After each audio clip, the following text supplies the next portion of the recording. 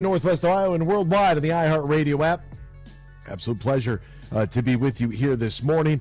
That's Ben and Ryan. I'm Anthony. Join us on the Meyer Supercenter guest line.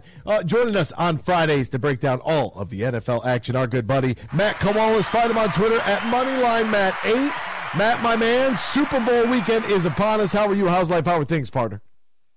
Hey, what's going on, Anthony? Happy Friday, everyone. Glad to be here as always. Unfortunately, it is our last time breaking down some football on X's and Bros Radio. And it's been an awesome year. Just want to say I appreciate everyone tuning in. I appreciate you, Anthony, having me on every single week, trusting me with the bets of the people. So let's do it one more time. I'm ready to rock with you as always. Let's do it, my man. All right. Are we going prop style this morning? Is that where do you want to start at?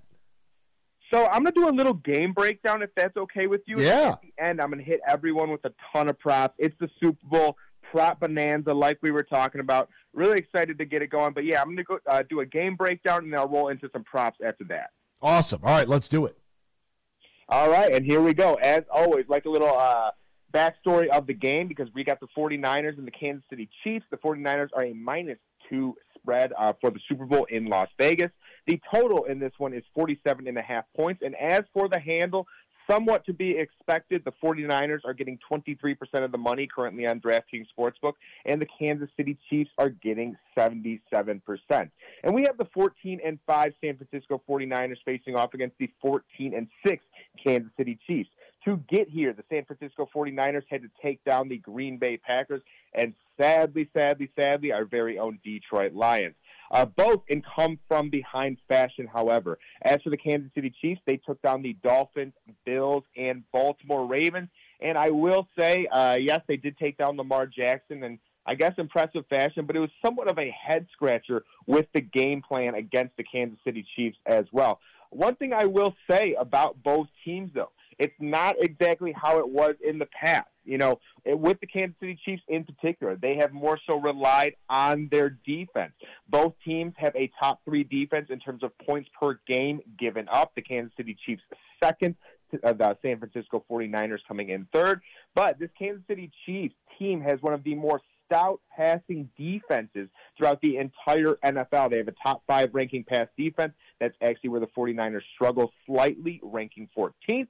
As for the other hand, the rushing defense, San Francisco 49ers rank second throughout the NFL, and the Kansas City Chiefs actually rank 17th in terms of rushing defense. So if there's a place for you to attack the Kansas City Chiefs, it is typically on the ground, which also made last week's game against the Baltimore Ravens that much more confusing.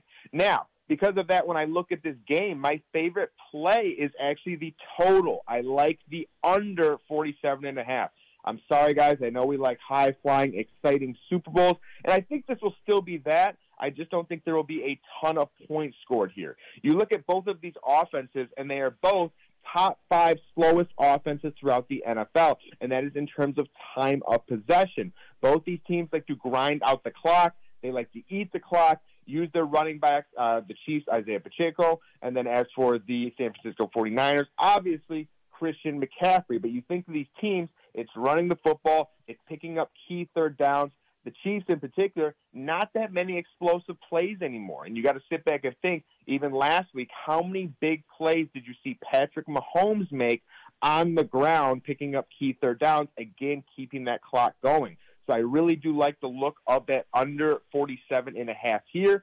And it also makes me like a lot of other unders. And one of those unders is actually Brock Purdy. I like the Brock Purdy under 248 passing yards.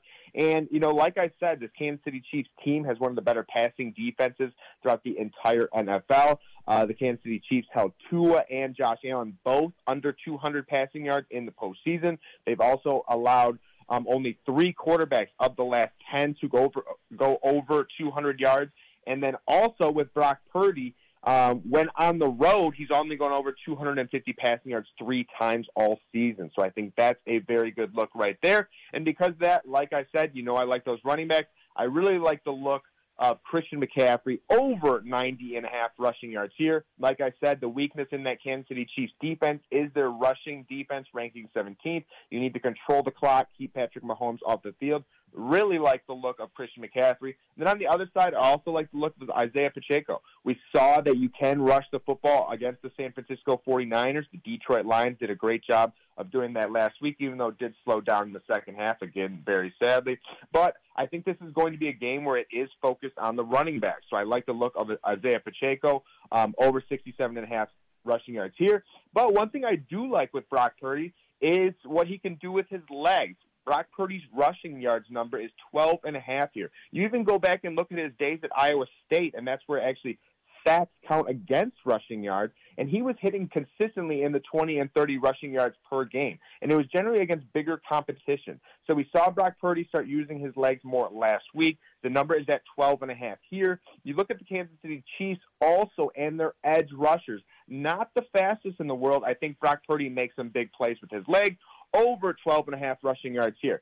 And now, the game pick, okay? This is one I've gone back and forth with all week. You can tell the public is definitely on the Kansas City Chiefs. It's a sexy pick. The people are behind Taylor Swift and all that nonsense. I am going against the Kansas City Chiefs. I like the 49ers -2. I don't love it. Like I was saying, my favorite pick is the under, and I think a teaser is very much in play here as well. You can get 6 points to the Kansas City Chiefs, get it to +8, get 6 points to that total, take under 53.5, bada bing, bada boom. You got a -120 play there. I think this is going to be a game that stays very close throughout, and then also stays trends towards the under, like I was saying before. So again, the game pick there is going to be with the 49ers if I had to go any way. But Anthony, let's get into some props. I know the people like the props for the Super Bowl. I have a couple for touchdowns. I have an MVP, some specialty bets over on DraftKings Sportsbook. And for the touchdown props, I just did one from each squad. I like Isaiah Pacheco. You know, Pacheco is -120 to get in the end zone. He scored in 6 out of the last 7 matchups, and has scored in every single game this postseason. I know the 49ers have a solid rushing defense, but I think this is a spot. I mean, he is an absolute bulldozer when you get inside that 5-yard line. I think this is a great spot for him to get in. And then the other guy I like, Deebo Samuel at +135. Deebo Samuel, the Swiss Army knife for the San Francisco 49ers, potentially the best player throughout the NFL in yards after the catch. They also use him in some crazy packages on the goal line where he actually gets goal line carries on top of that. I see good opportunity for Deebo Samuel there at +135. Another bet I like, this is an interesting one. It's a specialty bet just on DraftKings Sportsbook. What will be higher, the furthest field goal made or the points scored in the game? I like the field goal at +130. This is the Kansas City Chiefs team who has someone named Harrison Butker, the kicker. He has 5 50-plus yard field goals this season. Jake Moody has 2. This is a game that is in Las Vegas. It's going to be prime kicking conditions. Both teams have very good defenses, can stop you on third down. I think this is a very solid bet to get some plus money. So what will be higher, the furthest field goal or the points in the game? Go with field goal at +130. And lastly, the Super Bowl MVP. This is actually my favorite bet of the Super Bowl because I think there's a ton of value here. And it is Christian McCaffrey at +450. Generally what you do is go with the quarterback or whatever team you think is going to win. But I think there is definitely a path here to see Christian McCaffrey become the MVP. There has not been a running back MVP since Terrell Davis did it against the Green Bay Packers. He had 157 yards and 3 touchdowns in that outcome. You hear those numbers? Can you not see Christian McCaffrey doing the exact same thing? This is a guy who has surpassed 150, 170, 200 all-purpose yards numerous times this season. He is a do-it-all player. He was a legitimate candidate for the MVP this season. So why could he not be a legitimate candidate for the Super Bowl MVP on top of that? I think game script comes down to running backs. The guy is Christian McCaffrey right here at +450. This is actually my favorite bet of the Super Bowl, Anthony. He is Matt Kowalis. Find him on Twitter at MoneylineMatt8. Follow him there. Get his picks. Make a bunch of money. Matt, my friend, as always, partner, appreciate the time today. Hey, appreciate you having me always. Happy Friday, everyone. Best of luck in that Super Bowl. We'll talk soon.